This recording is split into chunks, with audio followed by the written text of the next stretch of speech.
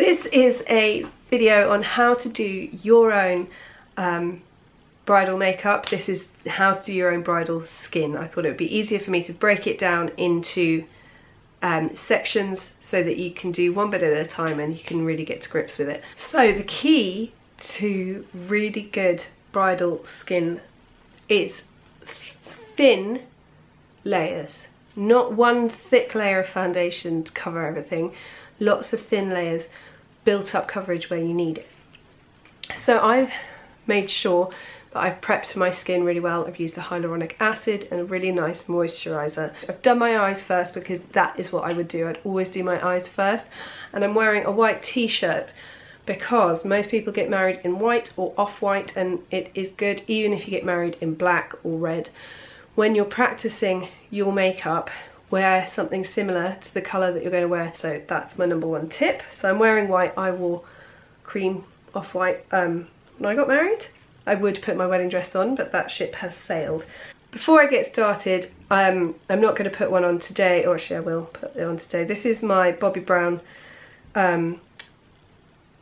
protective face base with SPF of 50 in it.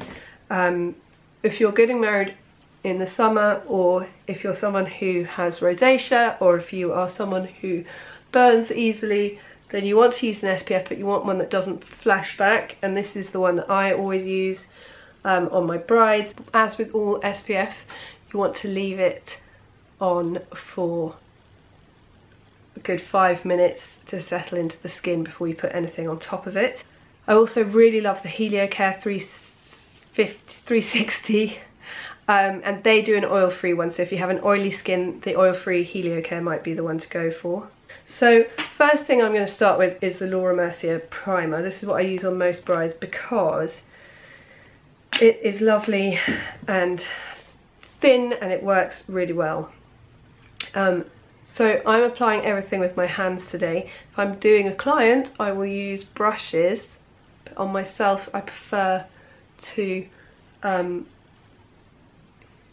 use my fingers. So a thin layer of primer, give everything time to settle into the skin a bit. I really would suggest using a primer on your wedding day because it's just going to stop things from moving.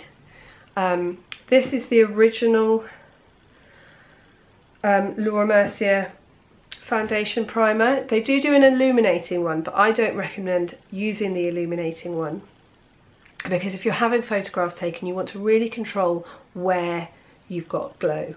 They do an oil-free one, so if you're someone who has oily skin, then you want to be using an oil-free one, and you can use an oil-free primer down here and normal primer here if you've got combination skin. Now this is completely optional, but this is the Neod photography fluid, which I bought in an airport randomly because I'd heard good things about it, and I used it. I was going to Greece to do a wedding and I used it on the bride there, and it was absolutely stunning.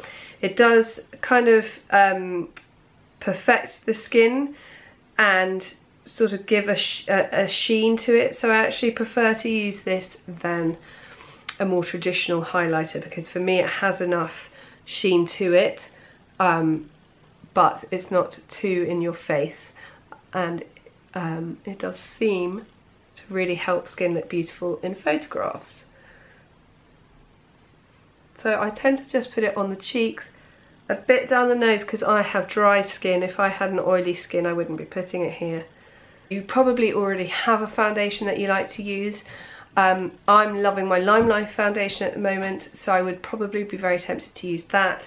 But the one that I use on all my brides, and the one that never fails me, is this, which is the Face and Body foundation from MAC.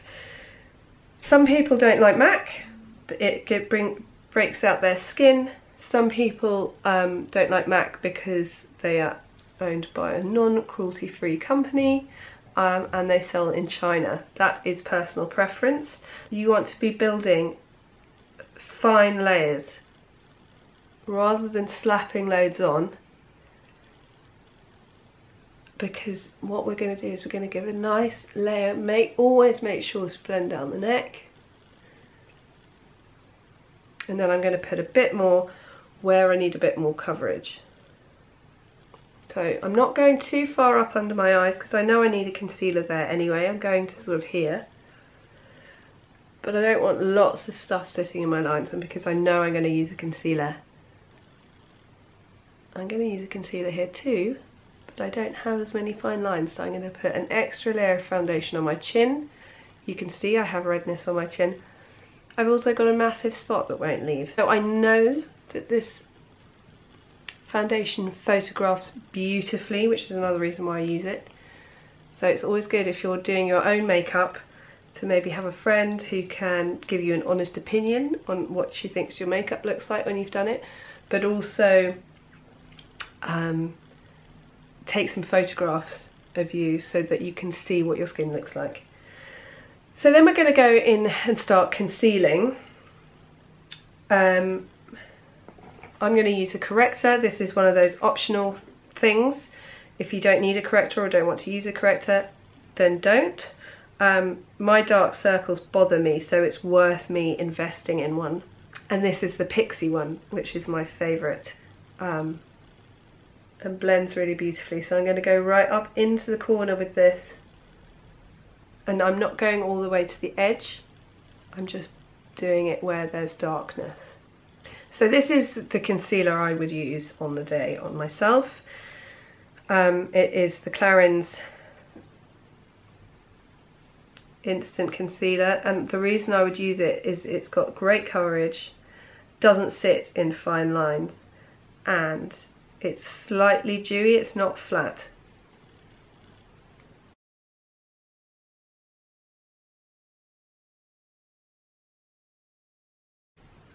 So I'm putting most of the product again over the top of where I'm darkest, and I'm blending it out to the edge so it all looks seamless and clean, but there's not too much sitting on the outside corner.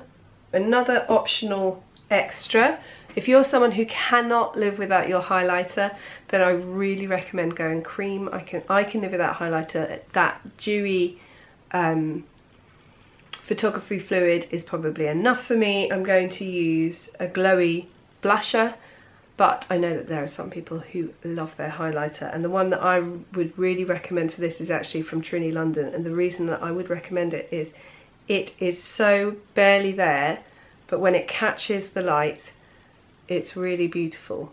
So I'm going to put that all over the cheek. And again, a really thin layer with the edges blended well out.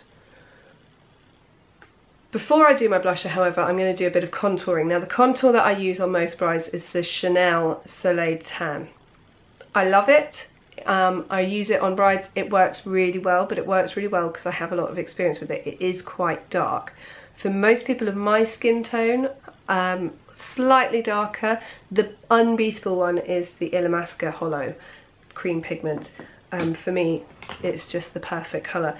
I really like the NYX Wonder Stick as well, if they haven't changed the formula, because it's been a while since I've had it, because it looks kind of brown in the stick, but actually when it's going onto the skin it's not too orange. It's also important to contour where your face needs it, so I feel like my cheekbones just need a little oomph, but I don't want to go too far down because I do go in here, and if I go in, take my contour down to here, I'm going to look older.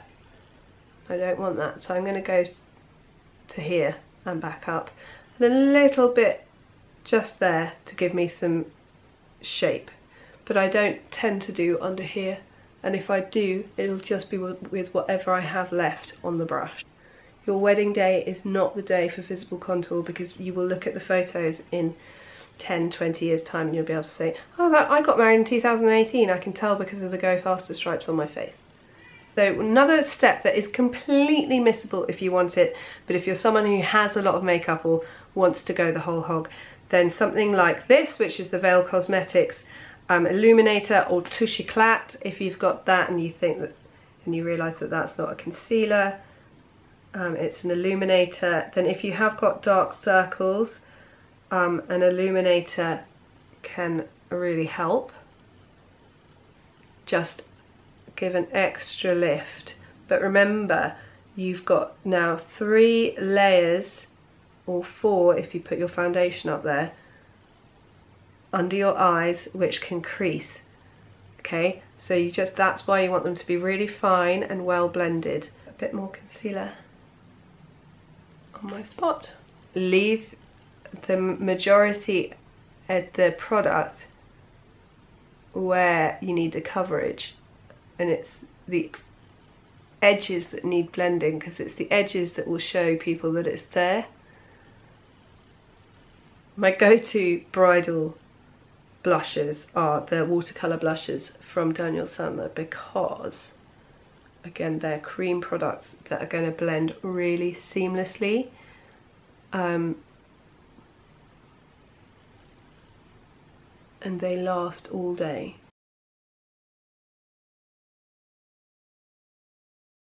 Now I'm going to set under the eyes with the Daniel Sandler Invisible Blotting Powder.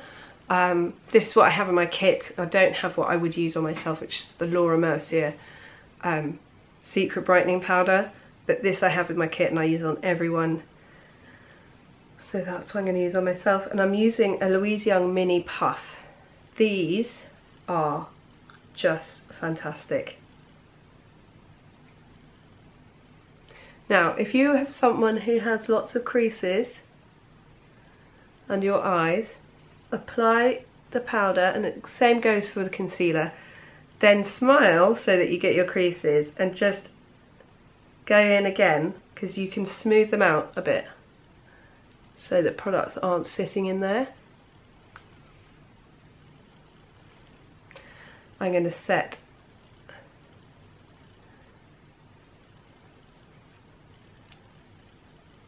over my chin, around my nose, down the centre of my nose. Then what I will do is I go in over the top of my blusher with a powder blusher, just to give it a bit more oomph. My go-to at the moment is Possible from Lime Life, because it's a really pretty pink with gold through it. I also really like May by Louise Young and Dolly by Louise Young for bridal. A fine layer just on top is going to help keep everything in place. If you're someone with an oilier skin, you probably want to set all over your face.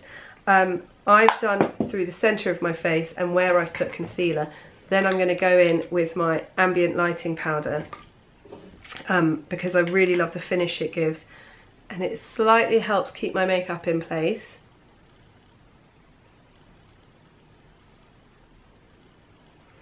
And then the last thing I'm going to do is I'm going to set it. So this is the Urban Decay All Nighter Setting Spray.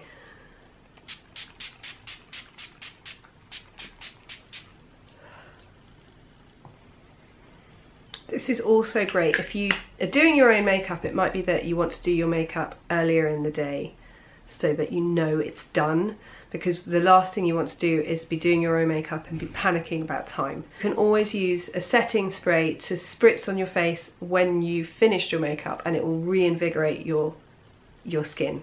So this is a really good thing. Again, of course it's an optional extra, but this is something that I would suggest getting, and this is a travel size one, and we do a Lime Life travel size one, so it's not something that is necessarily a huge unnecessary investment, because you can get travel size ones. It's also worth getting ones that work, and the two that I really recommend is this Urban Decay All Nighter and the Lime Life setting spray, and they're both made by the same company.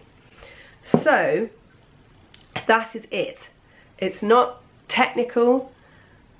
And it may seem to take a really long time, but it's your wedding day. You're going to want to take a lot of time, but if you practice, if I wasn't filming this and if I wasn't talking, it wouldn't take that long. You do want to practice this. You can leave a comment that says group and I will add you into the Facebook group. And don't forget to like this if you like it, give it a thumbs down if you don't like it, and subscribe to my channel, and I'll see you next time.